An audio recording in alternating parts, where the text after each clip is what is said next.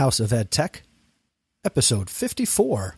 I'm Miles, and you're listening to the House of EdTech with my daddy, Chris Nitty.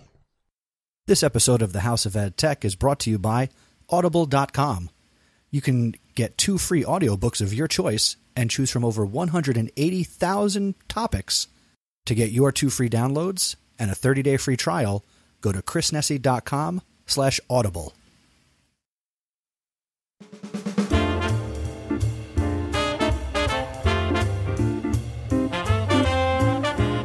Welcome to the House of EdTech podcast. I am your host, Christopher Nessy, and the House of EdTech explores how technology is changing the way teachers teach and the impact that technology is having in education. My objectives include discussing technology that is changing our classrooms and schools and sharing tools and tips that you can hear about today and use tomorrow. I talk to teachers, leaders, and creators just like you and have them share their stories. The purpose? Whether you use it or not, technology is changing the way we teach and how our students learn.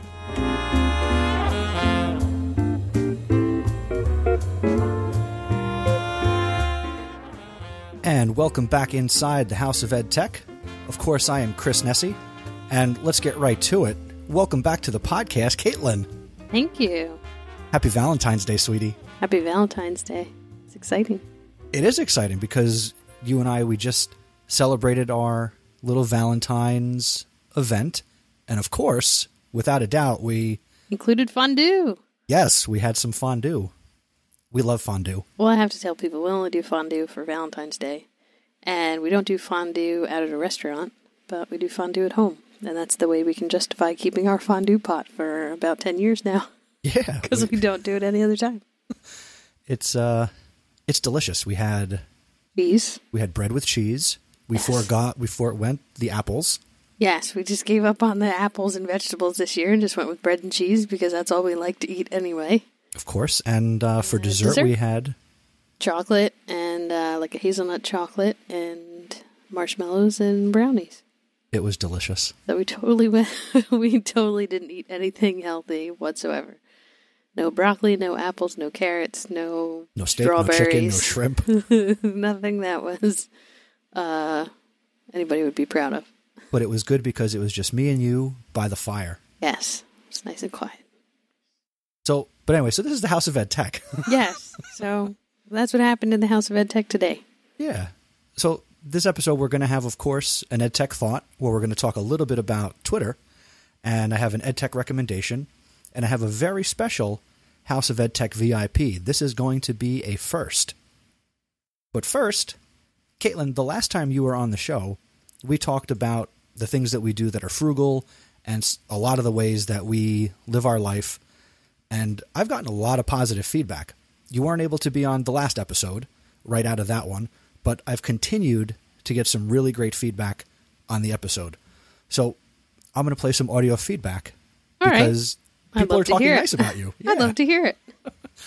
First up is Tina Monteleone. She's a New Jersey educator, and she had this to say. Hi, Chris. It's Tina.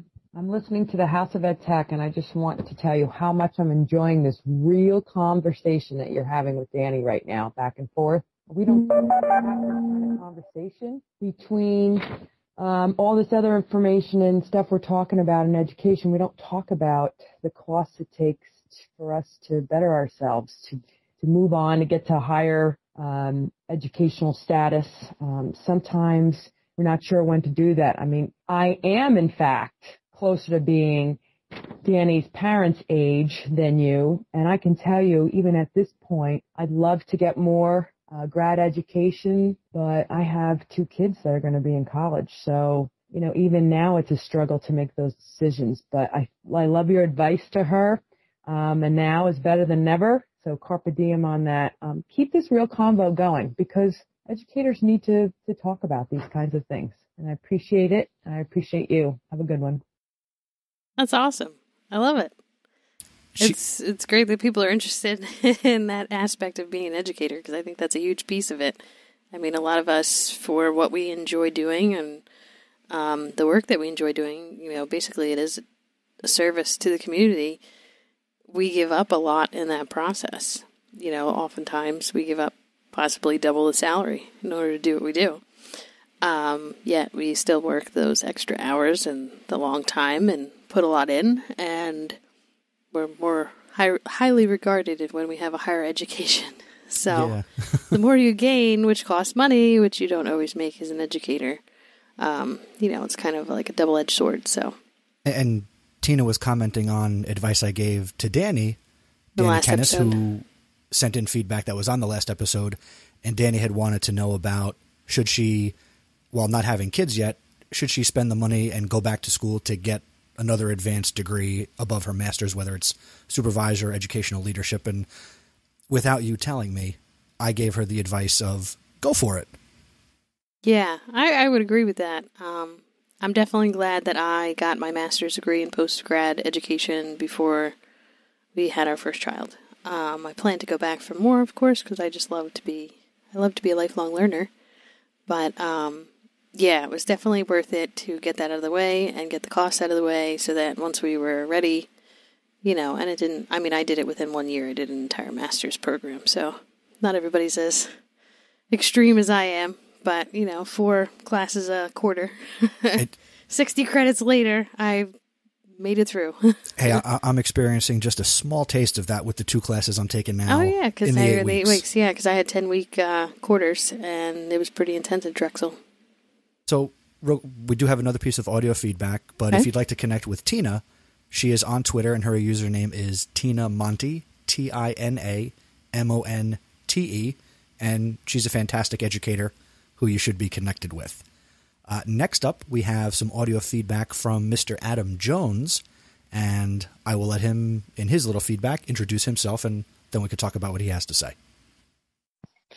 Hey, Chris, this is Adam Jones from the Adam Jones Education Podcast. That's not all I am, certainly. Independent school teacher, educator at Proctor Academy up in New Hampshire, and I've enjoyed your show at a distance for, some time now, and I just came across your most recent episode, which had some recommendations, and then I actually, from there, got connected back to the one you did with your wife, Kate, about finances. And it was just great to hear and listen. My wife and I are in very similar philosophies, in a similar position. So useful to hear how you guys are thinking and doing, and how lucky you are to have a wife like that understands all the ins and outs and can plan and create the space for you to create the way you want to create. It's pretty awesome. What a true gift. So I wanted to give you that feedback. Thank you so much. That's awesome. See, you're a very lucky man. I was just going to say, see, I know I'm lucky, and other people know that I'm lucky too. That's really cool. I think too, especially when you work in education, I think a lot of times you end up with people in a similar profession. So, there are a lot of people I know who have husbands or wives who work in private employment or, make more money and they're able to do what they do. But I think a lot of times, we've found over the years that even a lot of our friends have kind of changed over to being in education or higher education or, because that's just who you're around. So I feel like oftentimes you end up kind of gravitating towards the same passions and interests, which is cool. But again, when it comes to finances, it doesn't always work out as easily as it does for, say if you had 2 people in the financial sector or something like that. And the part of Adam's feedback that I chopped off because it came in a couple of weeks ago was he and I then started talking about his podcast. And his podcast, the Adam Jones Education Podcast, is going to be coming on to the Education Podcast Network. Super awesome. I know.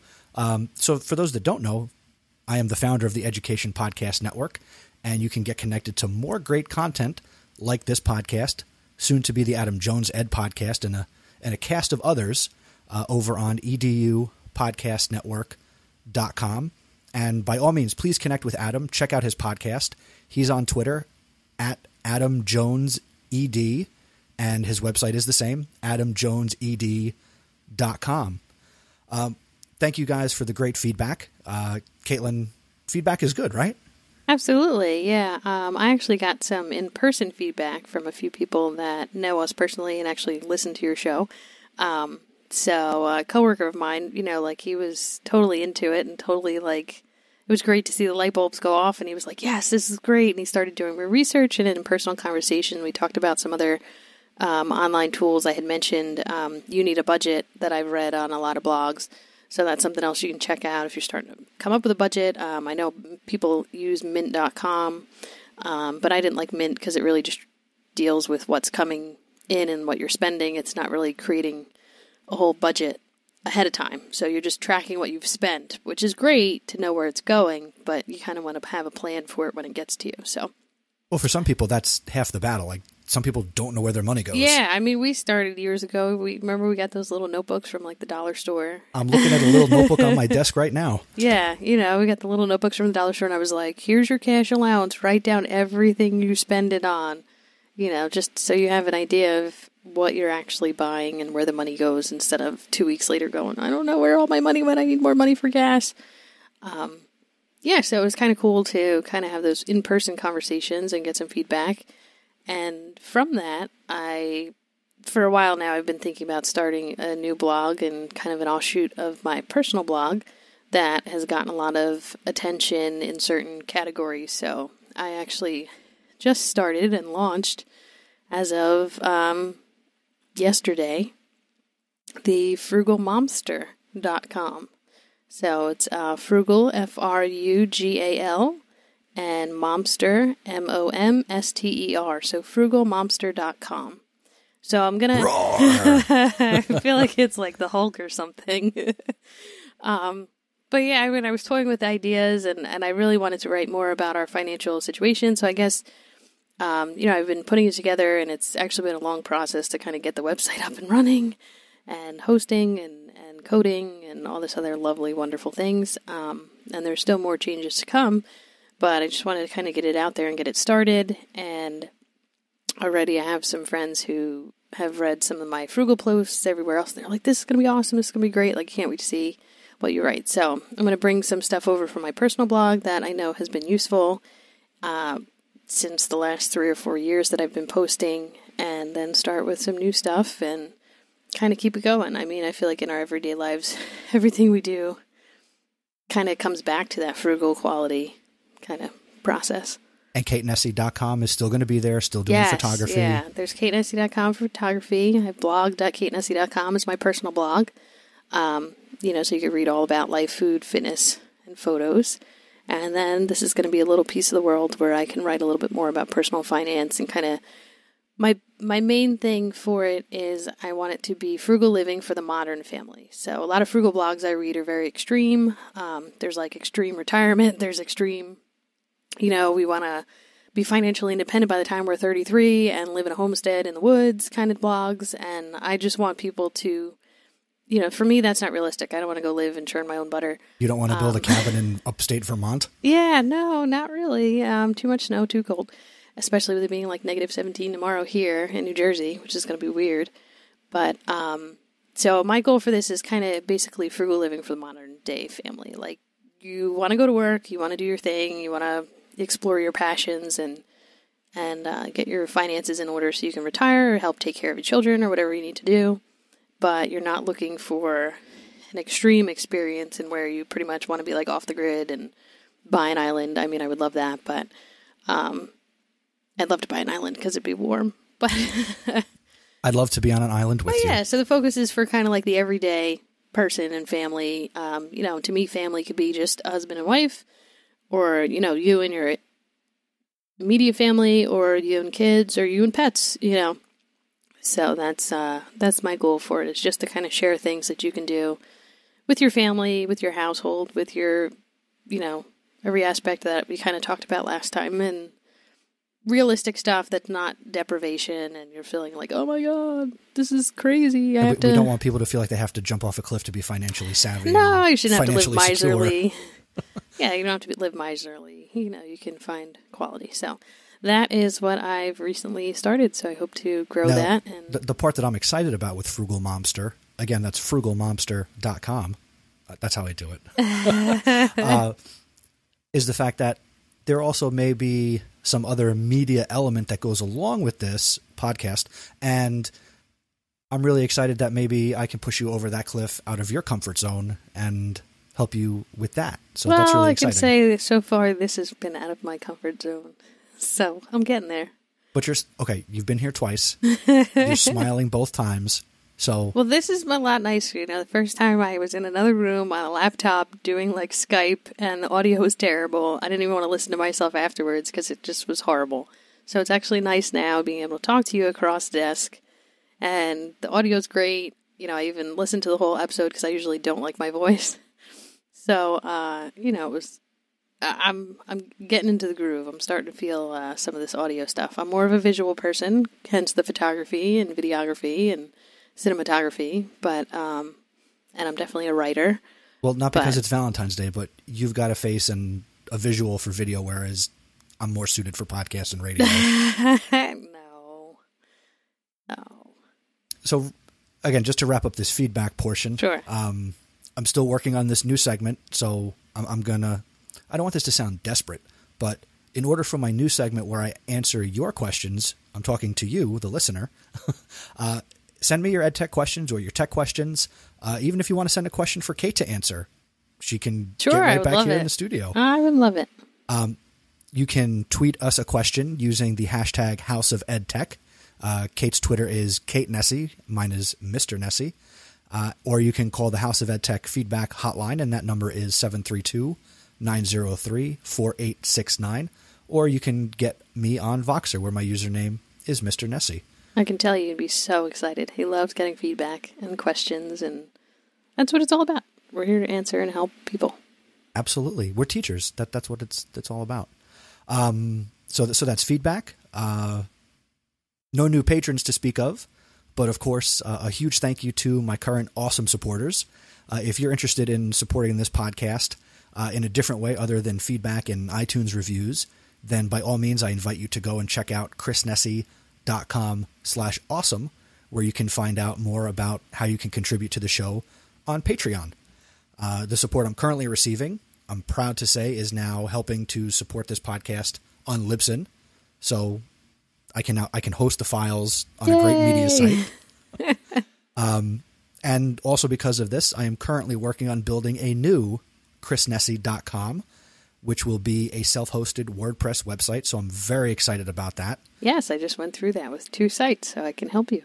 And I'm no dummy. I let you do it first. It's a long process, and I did it 5 times over. So, and Frugal Momster looks great. Your new blog looks great. Yeah, so it's getting there. I'm still picking through some podcast-related themes that'll make the experience for you who's listening, when you come to the website and you're checking out show notes, it'll be a much more pleasurable experience for you. And once that new site is ready, of course, I will announce it here on the show, or you may find it first before I say something on here. One feature that is active is some cleaner, pretty linking. So, for example, beginning with this episode, number 54, if you want to get right to the show notes, you can go to chrisnessie.com/54, as in episode 54. You wanted to do that for 2 years now. I've been waiting. And the way I said it, I borrowed it from my semi-internet friend, Jeff Sanders. Oh, there you go. Over I love at the Jeff. 5 a.m. Miracle. Jeff is an awesome guy. Him and his kombucha. Yes. Although if he was an educator, his miracle would have to start at 3 a.m. Yes, and I told him that because I got the opportunity to speak with him. Yes. The other thing news-wise is, if you've been paying attention on Twitter, hashtag ShiftEd has premiered. Now, ShiftEd, and Katelyn, you're going to hear this for the first time, not because we haven't talked about it, but it's exciting. ShiftEd is a positive chat that covers the real topics in education. This is not a forum for complaining and whining about what you don't like about education, but it's also not a place where we're just going to pat each other on the back and, have the same old stuff. I just wanted to find out, was this what you were blah, blah, blah, blah, blabbing about the other day? This is one of the blabbity blab blab When I had come in, I was like, what is this now? So this is a new blab show / it's probably going to become a podcast that you can download. Great. But in its basic form, it's a roundtable discussion with Adam Schoenbart, Danny Kennis, AJ Bianco, Stacy Lindis, Chrissy Romano, and myself. But most importantly, you who is listening. You can join us every 2 weeks on blab.im, and you can share your positive ideas and solutions to some of education's burning questions and hot-button topics. As we record and release this, on February 13th, and this is released on Valentine's Day. The next Shift Ed will take place on February 16th at 8:30 p.m. Eastern. Now, if you're listening to this after, just add the hashtag ShiftEd to your Twitter client and follow the conversation and find out when we're going to be on blab.im having this conversation. That's pretty cool. I think that's great. I think it's cool that you're going to make it into potentially a podcast. And I also want to remind people that if they go there and be a part of it, they can chat with the Ed Justice League. Yeah. They can talk to real superheroes. How cool is that? Edu heroes. Are you guys going to wear your costumes? Well, you should wear your costume sometime. Just throwing it out there. Well, you know, more often than not, I am wearing a Superman t-shirt of some yeah, kind. Well, I think 90% of the shirts you own are Superman. And on video right back here. So they're Superman. For an audio podcast, you can't see this, but right behind me, I do have my Superman adult collectible action figure. I like Shift Ed, and it's kind of like shifted. Yes. You know, and you're shifting the mindset of education. We're making shift happen. Yeah. Woo. Also, Newswise Supervisor Program. As we release this, 2 weeks to go. I'll be done on February 29th. Thank you. Then I can apply to the state of New Jersey for my supervisor certification. Which would be great. Off we go on that journey. Now, here's something that's very special. What I called, and I told you about this already, Kate, but yes, I'm interested for you to share your thoughts here on the show. This week, I hit the education home run. Yes, you did. You did it all in 1 week. I did it all in 1 week. As people may or may not know, I work in a high school. That's my day job. And this semester, as you know, I'm teaching at Rutgers. So on Monday nights, I'm teaching a college course. Professor Nessie in the house. And this Friday. It was Friday. This past Friday, the start of my 4-day President's Day weekend, didn't have school. And I got to go to Miles's elementary school in his pre-K class. And Miles is 3. He'll be 4 in a couple weeks. And I got to read a story to his pre-K class. So I got to interact from college all the way down to someone's first year in school. You could also add postgrad because you're still taking postgrad courses. And I'm still a student, yes. So you pretty much you've covered the gamut of education completely. Teacher and student. In every aspect. But that was really cool to go to his class. And he was excited as anything when I walked in the room. Oh, yeah. Because he has 2 teachers, so one of the teachers came to the office to get me. Oh, okay. And, you know, Very she escorted me guest. down. It was great. And everybody walked in, and I heard kids say, "That's your daddy, Miles?" I heard all about it because I went to the Valentine's party at the end of the day to help out. And, it was all about the Nessies on Friday at the school. Yeah, they were like, "This is great. We got Mr. Nessie in the morning and Mrs. Nessie in the afternoon." And I had to do the same dances that you did all morning with the kids after your reading, and heard all about your excitement. And the teacher was happy to have us both there to help out. Well, I read the story as only I could do it. I can only imagine. So, I mean, I was asking the kids questions. They were answering questions as we were doing the story. A true elementary librarian. Yeah, but as I've said many times, there's a reason I don't teach at this level, because ultimately I would just play with them. Yeah, yes, you would just have fun all day long. Although you'd be like, is that like the kindergarten cop guy? Yeah, that would be me. So that's all the upfront stuff. So why don't we get into the EdTech Thought?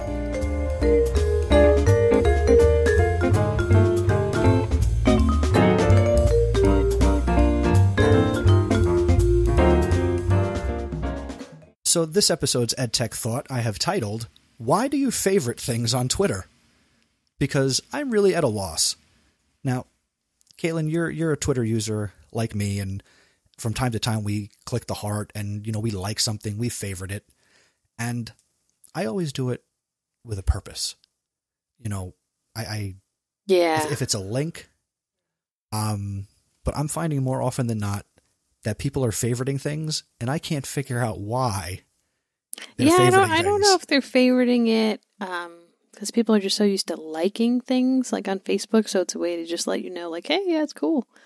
I favorite as well with a purpose. Like, I don't have a lot of favorites, and when I do favorite, it's something that I legit want to remember, like whether it's a quote or a link to something.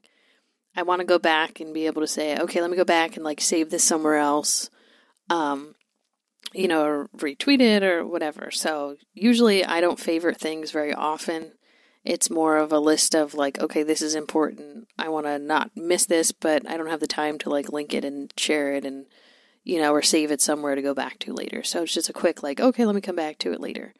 But yeah, I found, because even some just random things I've posted that really don't warrant any sort of attention. Like, people, sometimes I'll wonder, like, why did I even tweet that? And yet 4 or 5 people like that I tweeted it. Yeah, they kind of favored it. I'm like, really? That was worth favoring? So yeah, I'm not quite sure. I'm curious as to why people do favorite things on Twitter, or is it like a liking thing to just let you know, like, hey, it's cool.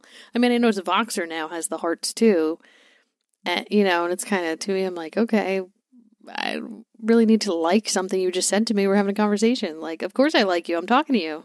Yeah, and when with Voxer and the heart, or the whatever they're calling it on Voxer, I mean, if you don't have the pro account, it's not like that's going to save that forever. Eventually, yeah. So it's just kind of like, or like the other day I hearted something and I'm like, oh wait, but I never responded to the person. Like, I just hearted it. I'm like, does she even know I hearted it? What does it matter? Yeah. So I've noticed that too with some things, or just random things. I'm like, does that deserve a favorite? I totally get the liking, like on Facebook. Oh, I like that. Although I think even that's kind of gotten a little bit out of hand. People just like things, and I don't even think. Well, we all know with Facebook, the whole thing is, where's the dislike button been for the last 12 years? Yeah, but then you run into problems like if you write something and people are like, dislike, it's like, well, what do you mean? Do you dislike what I said, or do you dislike that this happened to me? Like, or do you know what I mean? Like, or people share something that's sad and people like it. Yeah, it's just, like, oh, my family member is in the hospital, and like 50 people like it. Like, yeah, like, what's the point of that? Yeah, it's kind of doesn't make sense. I think the only place where it feels like natural to like things is like Instagram. Like, I like that photo. I like whatever that, like, to me, that feels natural. Maybe it's because I'm a photographer, but I just feel like that's one of the more natural places where I see something and I'll click the heart, and it's like truly like, yes, I like this, and I'm letting you know I like it. It's not for saving it for any purposes, and it's not for, I don't know. I just feel like the like button kind of also loses translation and interaction, because it's like, oh, I just like it, and then I don't have to worry about like interacting with you. It's very passive. Like, I think it's caused us to become very passive. I mean, I have a column. I should just walk around all day with the like button like on my finger, like. Like you, and then you're poking people, and then that's all sorts of other issues. And it's weird. But like in TweetDeck, I have a column for things I favorite that I can quickly refer back to, but I also use if this then that, but things I favorite, again, with a purpose and intentionally. Oh, elsewhere. And again, to be full disclosure, I do sometimes favorite things exactly for the reasons I'm complaining about. Yeah, well, I don't even think it's complaining. I think we're just kind of curious. Like, we're almost asking the question, not so much of everybody else, but even ourselves. Like, why do we favorite things? And we try to do it with a purpose, but it doesn't always end up that way. Like, and sometimes I'm like, oh, I liked it, but what does it matter? But the things that I do, like if it's a link or an article or something I want to make sure that I hold on to, yeah, it's going into an Evernote note for me. Yeah, I mean, if this then that is a huge lifesaver. I use it for so many things. I save a lot of things in spreadsheets and documents and everywhere. So I guess the moral of the story is favorite with a purpose. Yeah, and send in feedback. I'd be curious to know, why do you like things on Twitter? Do you just do it passively? Is it to let somebody know that you liked what they did, or is it to save it for some purpose? I'd like to know, like, what people, why are they liking things? You just want to come back on the show, but that's perfect. You like having me on the show. I do. And of course, when I tweet out the episode, please like and favorite it on Twitter. There you go. Yes, like it, even if it's passive. And then tell us about being passive and liking the episode. Absolutely. So I guess that is this episode's EdTech Thought.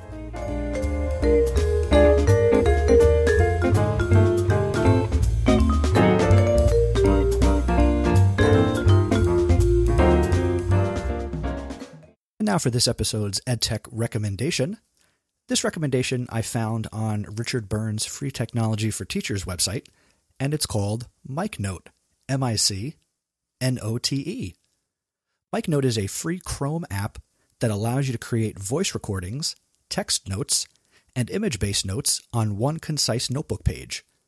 The notes that you record with your voice can be time-stamped by clicking on your MicNote page while you're recording, and you can also take notes without recording any audio.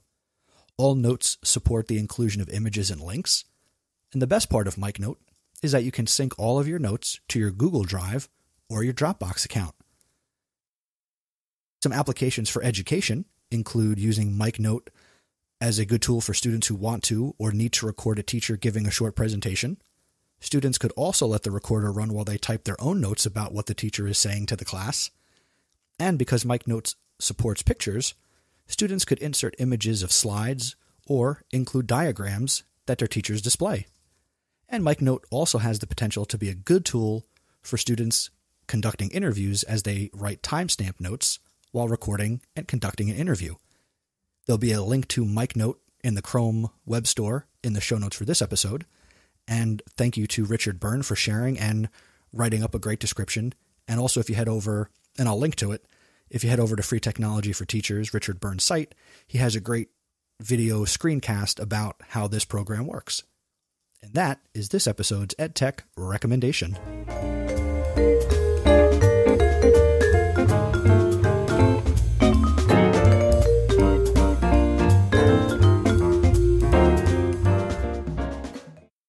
Now, Katelyn, you are still sort of in the hot seat as a guest / co-host of the show, but professionally you are doing a lot of great things in your high school media center, and you've recently undergone like a redesign and you've revamped a lot of things in your library.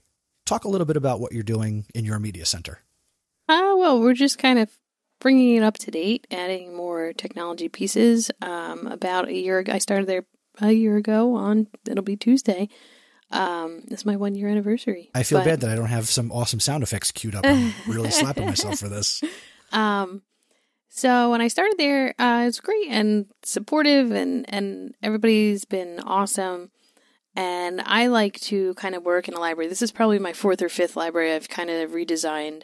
A few I've redesigned completely, other ones I've redesigned slightly, and some were just kind of decided for me and kind of put in my lap. But it was nice to kind of come in and be able to just kind of assess the situation and kind of have a couple months before budgets and purchase orders and everything had to be sent out for the summer and really kind of figure out what I can do to kind of upgrade and change and kind of meet everybody where they're at. So I was going to say, if you could give a little background as to the situation you walked into, again, past the midway point of the year, go into a little bit of that background. Yeah. Well, I started, in February. So it was, and the previous librarian had retired already and they were, it took a long time for them to find me. And good thing they did. Yeah, I'm excited that they did and everybody there is awesome.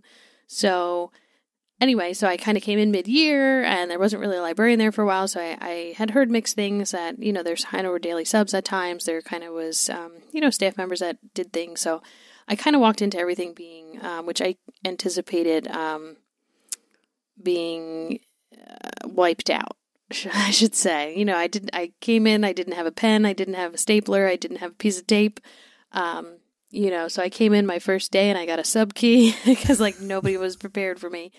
And, because they had just had their winter break. So everybody was like, "What? You're here?" And I'm like, "Yes." So, so I came into just kind of all right, let me just see what's going on and let me observe the situation. And, I had to take my pen out of my purse and my notebook and stuff. And then finally, they helped me out and got me a hole puncher and all sorts of things kids needed.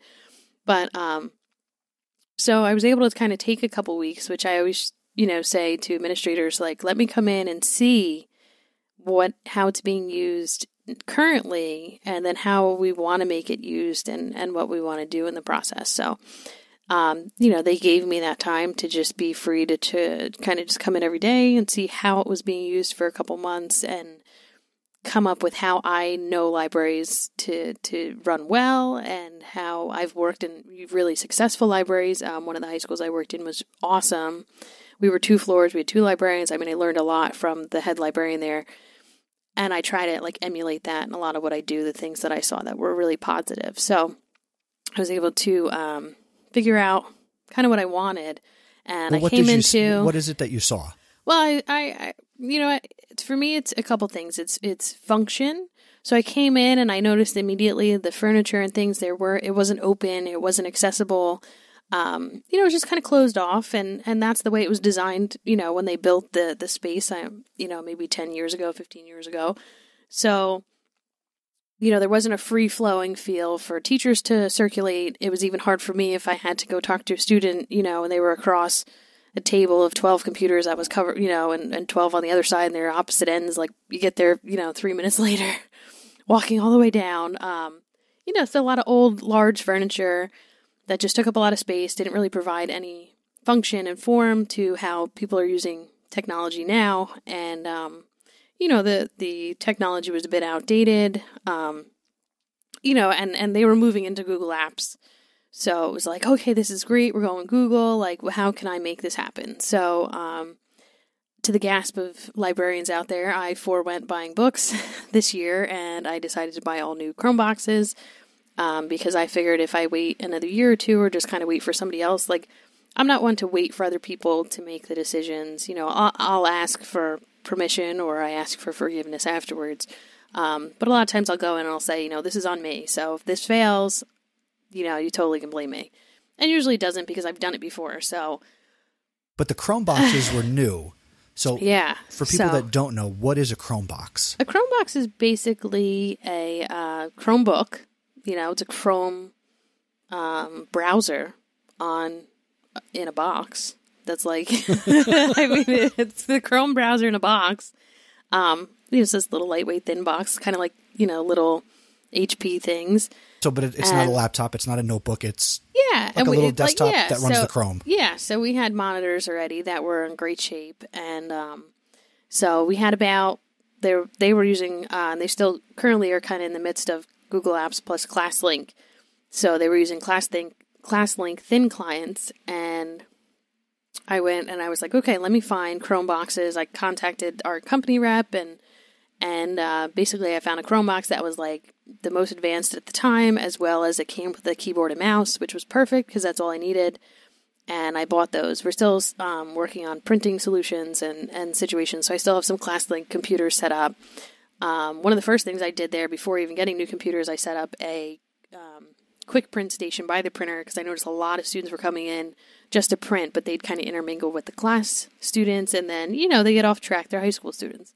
I'm sure we've all been there. So now they come in and I'm like, oh, do you need a print? Just go to the quick print station. Now they even just go there. Now they've been there for a year. They kind of know it's there. And so it's right near the printer, right near the door. So there's no real, like, I'm coming in and I'm getting lost in the shuffle. And 20 minutes later, a teacher's coming down saying, is so-and-so here? And being in a large school, I don't know everybody personally yet. That'll take a couple of years to get to know every single student. But, so I created the quick print station. I try to reorganize the furniture to make it more of a workspace area, and kind of focus the students in on, like, you're here to work. I wanted to have a college library feel that, you're here to work and get things done and focus while you're in the library. So I did that. And, so once I was able, the next year's budget was available. It was like, put in my order for Chromeboxes, and we ended up getting an extra 10, because I was like, all right, I created a whole design. I worked with Demco Interiors and our rep, and I had them kind of design. I had, the staff at my school district is awesome. I had the maintenance people help measure things, and we sent all sorts of stuff away.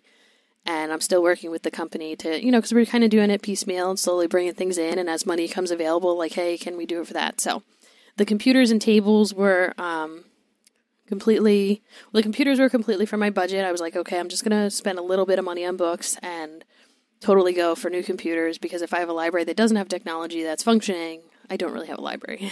So, and the whole point is to have a place where kids can come and teachers can come and learn and do stuff. And teachers use it tremendously, and students all day long. There's never a time where somebody's not in the library. So I focused in on the computers. Then I thought, okay, I got tables and chairs later. It turned out that I had great support, so I got some money for tables, and then I worked with the technology department. The design is actually different than the original 15 designs I went through, and I worked with them to figure out the best layout and how things would work with the floor internet ports and what our options were. And then it was awesome. I was then told, hey, we got a little bit extra money, and I was like, great, I can get new chairs. So we have some really cool, school colors, and try to bring that in. I put in some stuff for next year to get, new painting, and, hopefully we can kind of keep the changes going along, but I've already seen a positive response from staff and students and administrators, just the way that the library is being used and the function. So for me, when I go into a library in a school, I really just want to experience what they're using it for, how they're using it, and kind of assess the situation in being there day after day.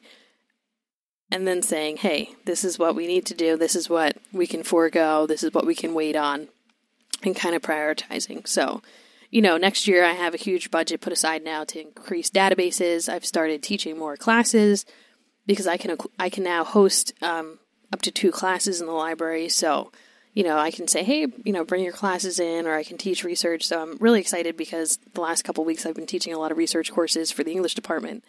And I think since there was somebody who retired and there wasn't anybody there for a little while, people were kind of like, they started to forget about the library. It kind of was like, it's just a place where like I can send a kid to go print out a paper, but not really for anything more. So got new book displays going, and a lot of people are really getting into the stuff I've ordered. So it's kind of exciting. It's great to see it kind of come alive, and I've gotten a lot of feedback from staff where they're like, it's great that you're here. It's so like, it has a function and a purpose and everything in it, and it's great to have that. So, and the next couple months I still have more projects to do, and moving a lot of things, again, form and function, moving DVD collections for staff that are currently hidden in drawers out to where they can get to it.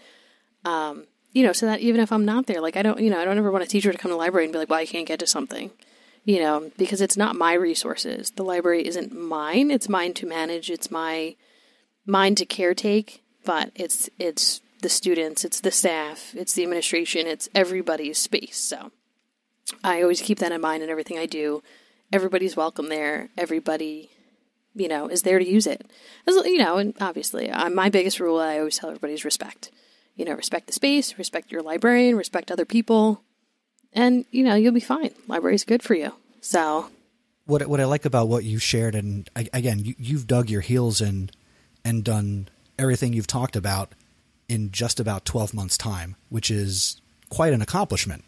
Yeah, and now looking back, I'm like, wow, I really got this done, because 12 months ago it was like a pipe dream just for these small changes, which turned out to be big changes.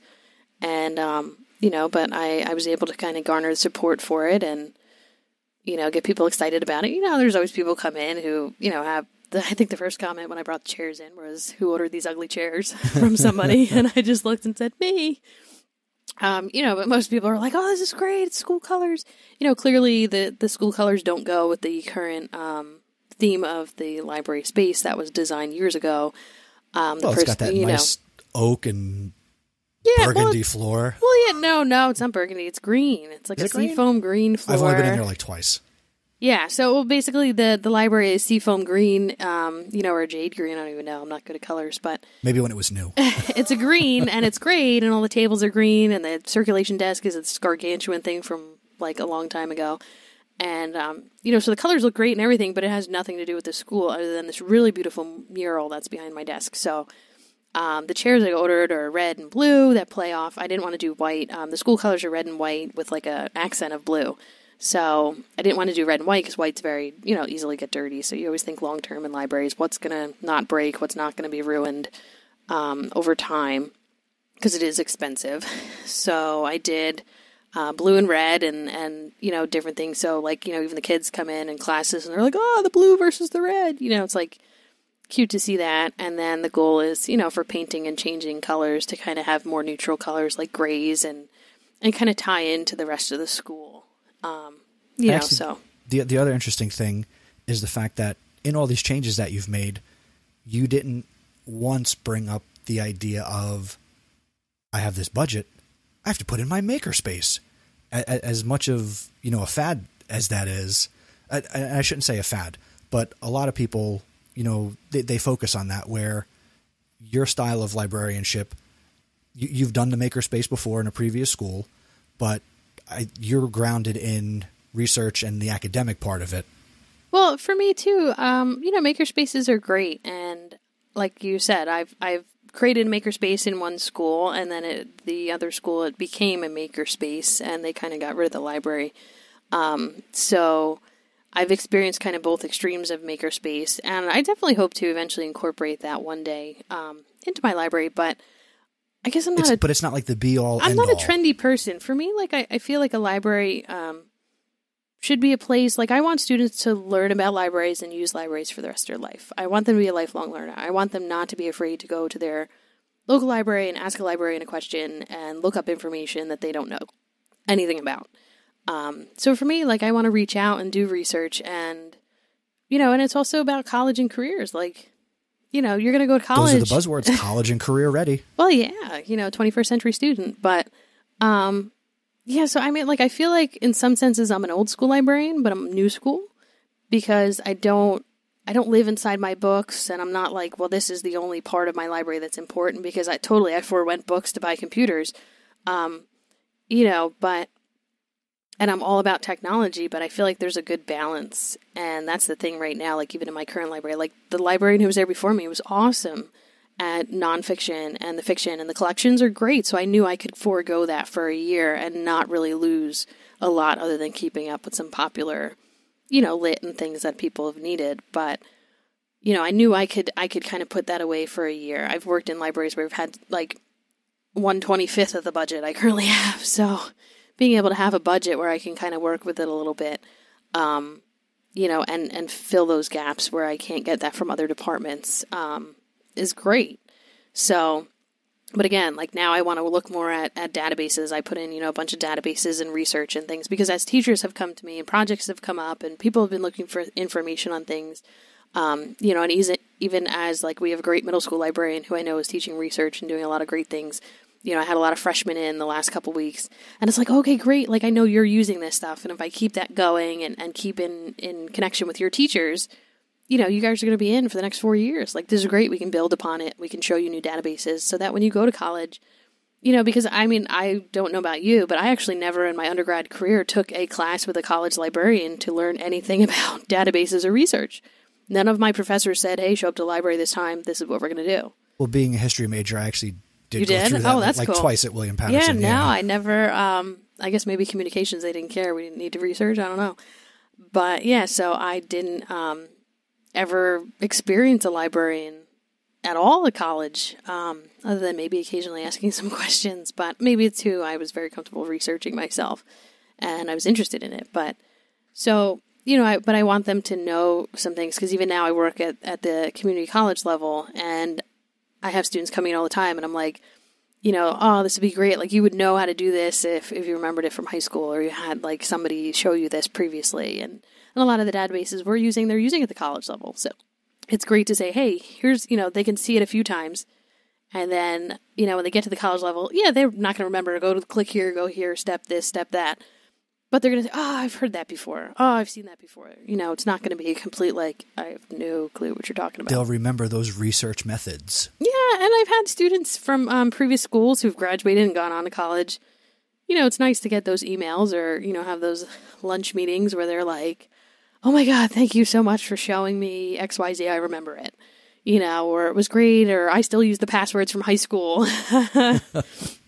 because I try to make things simple for everybody to remember. But, that was another thing my sense as a redesign. I changed all the passwords in the entire databases that the middle school and high school used to be all the same thing. That was very simple, non-numerical, so they didn't have to have a password sheet. It's just, hey, remember this. And it also cuts down on kids coming up to the circulation desk saying, Mrs. Nessie, what's the password for this database? Yeah, or I've even had, when I first started, I had parents calling. It took me a while to find out the passwords to the database because they were on, some pamphlets and things, but I actually had to call the companies and say, what is my password? What are my links? How do I set up my website? Because there was nothing kind of currently set up when I had gotten there, so I kind of had to figure it all out.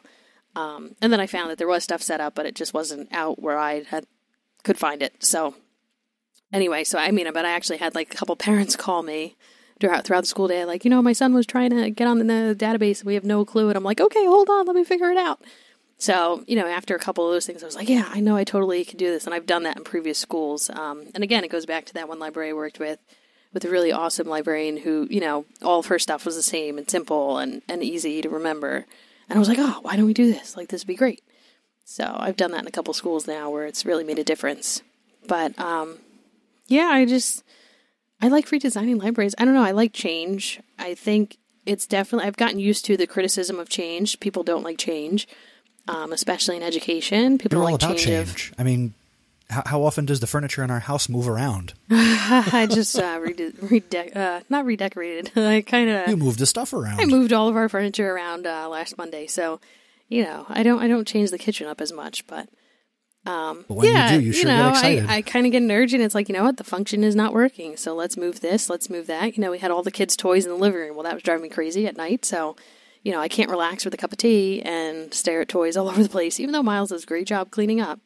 So it was like, okay, let's move this all to the other room and let's put a chair out and let's try to make it a little bit more organized. And it actually was great because he's no longer distracted by the toys when he's eating dinner because they're not in the living room right next door. They're in a different room. So it's just been great. And then I just think when kids come over and play, like they can make a mess in that side room and I can just turn the light out and worry about it the next day. And I think that's it mirrors what you've done in your library because, again, I've seen it a couple times in person, carrying some of your supplies in. Yeah, I always take the before and after pictures. But and your before and after pictures, again, over the last month or even just before the holiday break, you've done a lot. And you're the librarian who... Yeah, I only just came back in November, but I was like, yes, okay, now we're going to get this done. We have stuff we have to get done. I have my computers here, we're getting tables coming, we're getting the chairs, let's go. And you sent me pictures where... maybe somebody took the picture of you where you're down on the ground, you're oh my God, yeah. outlets of electricity, and you're right in there. My coworker Frank, I was like, take a picture of me. I'm like 9 months pregnant, laying on the floor, like hooking up wires.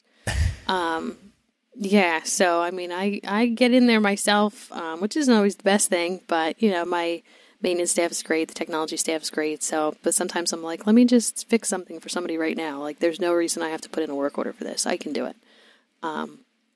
Again, I want it to function. So, when I showed up, I think there was like 19 out of 30 computers that had signs on them that said not working. And I was like, what is going on here? That's just crazy. And and it's probably because just nobody was there to like put in a work order. So, the person who was in charge of technology wasn't aware of it. So it wasn't like they weren't doing anything. It was just nobody knew. Nobody was, somebody was just putting signs up. So, it's actually funny. A couple weeks ago, a teacher mentioned me. They're like, wow, you're like keeping everything working in here. I'm like, well, yeah, the second I have a problem with it, I mean, Chromeboxes work pretty well themselves, but working in my previous experience where I pretty much, learned how to whitewash them and clean them up, power wash them, and fix them and register them and everything else. Like, I was like, yeah, I haven't had to do that for any of these computers, but it's like, yeah, it's they're a lot easier to manage, but also even the old stuff, it's like the second somebody's like, this isn't working, this is a problem, or I've even fixed student accounts where I've, quickly, I'm like, okay, let me put a work order in. And like usually by the next day they come back at lunch and they're like, oh, I can get in now. I'm like, and I always remember the face, the name, and I'm like, hey, so-and-so, does this still work? Did you have a problem with this? Did you get it to print? Did you, get into your account? So, and I've even had people from guidance call me and they're like, do you know how to fix this? Or, so. Again, it's to me, I need a library that functions. If it doesn't function, they have no need for me. Yeah, exactly. It's just a room to hang out as a community, So it's a community space and technology and books and information. And I just want people to feel comfortable going to library. And then hopefully as they go on in life, because my basis is in public librarianship. So, I want you to go to the library. Use your library. That's what it's there for. And the more you use it, the more funding they get and the more support they can give you. It's funny with economic times, and we talked about frugal stuff, and a lot of times when people are hard, on hard times, they go to their library. And that's usually when everything gets cut for libraries. Yeah. So the more you can support your libraries, the better, So I want students that I work with to become lifelong learners. So again, the redesign just helps them get in that mindset of this is a place to come, this is a place to enjoy, and this is a place to learn. So based on everything you've shared and what you've been able to do in multiple libraries, my takeaway from what you just talked about overall is that a lot of what you talk about with functionality and making changes, it doesn't just have to apply to libraries. That's what I'm learning. For you in the classroom, maybe it's changing up your desk, changing the physical layout of your space to try and, one, it just kind of maybe keeps your kids on their toes, but that can also kind of change the feng shui or the energy in your room. In my last experience, I worked with a really awesome art teacher, and she taught me about feng shui and, kind of taught me about the different areas and spaces and things to focus on and the energy, which sometimes I've done in our house and learning about it. And so I kind of bring that into, like, even with my current library redesign, like in previous, it was like I just redesigned it to like fit what I needed. And in this go around, people are like, wow, it just flows better in here. And it's like, yeah, like, I was thinking about where's the energy going? Like when you come in, where do you gravitate towards? What are the feeling you're going to get when you walk in the door? And she taught me that, she taught me like, hey, if you have kids just like sitting and hanging out in this little spot by the door, that's the energy is going to come through the door, and it's not going to be, a learning space or this type of space. And I'm like, oh my God, that's like makes sense. So I've kind of shifted things, or like my quick print station, like here's people quick in and out and getting what they need to do and focus. They're standing there focusing when you walk in the door to get what they need to do. So, so the feng shui is like a huge thing. And I think in a classroom, you could do the same thing, is kind of experience those, the corners and the spaces and figure out how they can work in teaching a lesson. Or for me, again, assess the situation, what's working, what's not working, and how can I change, what little bit can I do in my little piece of the world to make a difference and change the situation. And I always have to keep in mind, like, luckily in a classroom, somebody doesn't have to worry about administration using it all the time. But, I always have to keep in mind, there are board meetings that happen there. In my one library, every board meeting was in my library. So when I moved tables and shifted things around, it was like, well, I still need to have this space for them to have their coffee and water and whatever for their meetings. And, depending on, where I'm at and how they're using it, the form and function and purpose, I have to be available from everybody from a club that wants to meet in the library to a class I'm teaching research to a Board of Ed meeting and, parent involvement in the space as well. So it's kind of a whole community space. So in a classroom, it's kind of even better because it's your own little world unless you share it with somebody else. But you can kind of adjust that and fit what you need to make your life function better. And one more question before we move out of this area. First, I've gathered that what you're most proud of is what you've been able to do for the function of your library and how it works. So I want to ask you, or I'm going to ask you, what's the next big challenge or thing that you're looking forward to making an impact in your library? Well, like I said recently, for me, it's the academic part. Last year, one person was like, could you maybe tell my kids a little bit about a tool online, but like nobody really was seeking me out for any type of educational purposes. And it was like, oh, okay. So for me, it was like forging those relationships, with colleagues and getting them to trust me and understand what I know and what I can help them with. So like I said, next year I'm hoping to invest more in databases and be more available for every subject area and get people in using the library. So like, great, now I've made it functional and to fit your purpose and your form. And, a lot of people have laptop carts and everything else, but I still want you to come in and use the space. Got to get people in the door. Yeah, I got to get people in the door. So, I still want to have, I want to focus in on the education piece and what I can share and teach. It was a lot of fun. And I have a couple little fun things that I do with students, and closing activities and like, things. So I have a good time teaching. I was getting nervous. I'm not a born teacher, but, so I think that's my focus, hopefully still renovations, if we can do painting. I'd love to kind of shrink my circulation desk. I think we probably could fit 8 people behind it. And we have at times. So, and teachers love sitting back there, which is fine. It's totally cool. But I would love to shrink that and kind of open up some space maybe for a little maker space or for some other aspects of the library that might be fun or useful for different groups that come in. Or I would love to add, we have a games club that's in every week.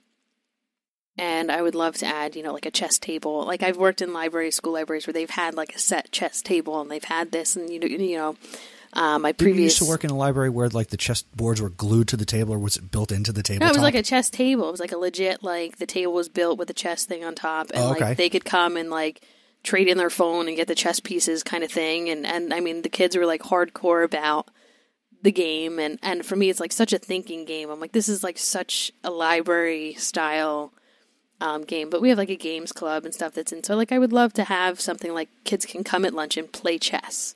Or build on a Lego table. Yeah, because I had that at the place where I had started a makerspace. We had created a whole Lego table, and they loved that. And I could build it for you. And I had little, I had challenges and stuff. So, I would just love for them to be there and just doing something a little bit different than their normal, papers and, just kind of, I don't know, something to free their mind and use it in a different way, kind of to expand their brain. And maybe put their phone down and, interact with somebody and challenge somebody. And yeah, God forbid we have kids talking face to face with another human being, or even scary. adults. Sometimes we ourselves get too buried. We all struggle with it. I think we all struggle with those little devices that can get in the way. But yeah, so my next things are, hopefully I can continue renovations, maybe painting, carpet, some other design stuff. Definitely, shifting collection stuff so it's better for our staff, and hopefully bringing in some, mind challenging games and different things. So, over time, like I have plans over the next couple of years to kind of shift and change and adapt to what the school needs and what, and that's pretty much what the library is there for. It's there to adapt to whatever is important to the school and keep it funded. And I'm kind of the squeaky wheel. So I try not to be too squeaky, but I basically, put myself out there. And, last year I was able to teach even the administrators and their support a lot of Google Apps and stuff and help them. So, you help other people and they're more interested in helping you. So. Awesome. Well, thank you so much for giving us more insight into how you do what you do in the library.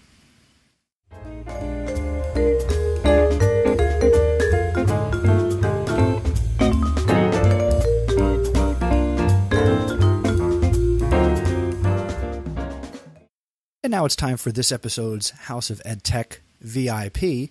And this is special because I've never done it this way before. We have two, count 'em, two VIPs. So I want to give big shout outs and congratulations to this episode's VIPs, Steve and Kathy Isaacs. Steve teaches video game design and development at William Annan Middle School in Basking Ridge, New Jersey, and his wife Kathy teaches K-5 technology integration and innovation in Central New Jersey. And she is passionate about nurturing problem solvers through computer science, project-based learning, and authentic use of technology. Kathy is a Google certified educator, and she's also a Class Dojo mentor.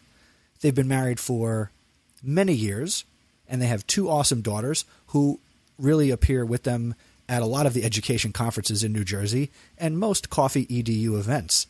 You need to connect with both of them on Twitter. Steve is on Twitter. His username is Mr_Isaacs, and that's MR_ISAACS. And Kathy is on Twitter also, and her handle is I Wear the Crowns, IWERTHECHROWNS. Connect with them both on Twitter today, and congratulations, Steve and Kathy. You are the House of EdTech VIPs.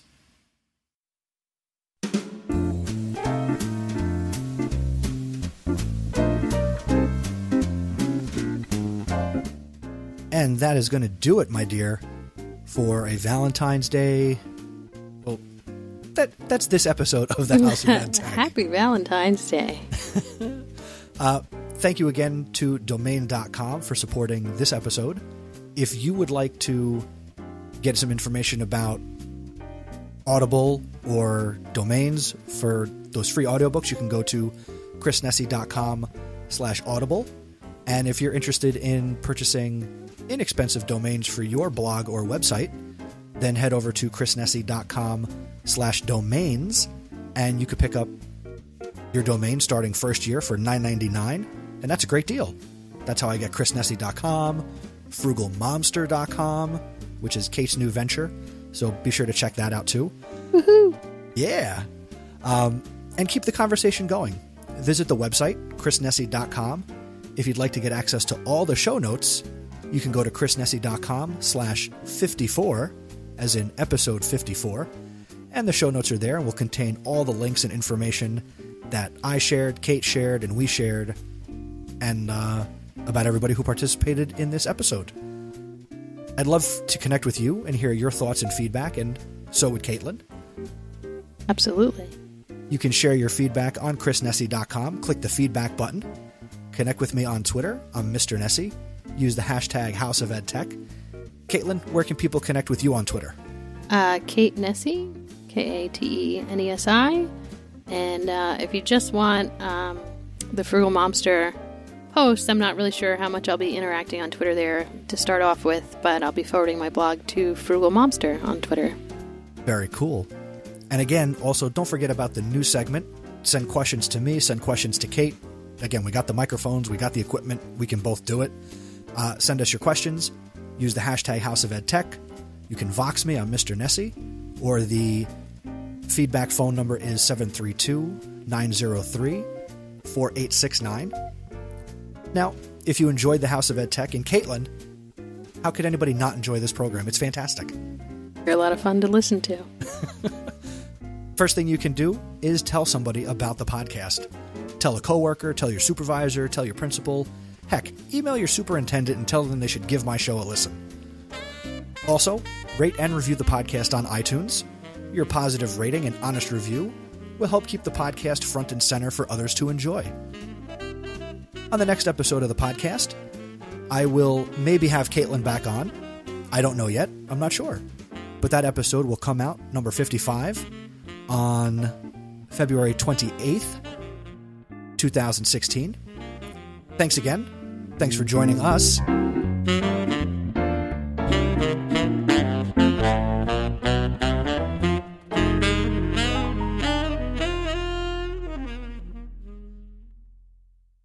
Well, that's what happens when the music runs longer than what I was going to say. But remember, using technology isn't difficult. Just give it a try. Do that again? Well, that's the fun of trying to talk and, kind of do this live where the music runs longer than what I thought it was going to. So let's do this the right way. Thank you for joining me. And remember, using technology isn't difficult. Give it a try. Thank you, dear. And we'll have you back again. It will. The House of EdTech is a proud member of the Education Podcast Network. The Education Podcast Network. Podcasts for educators, podcasts by educators. For more, go to edupodcastnetwork.com.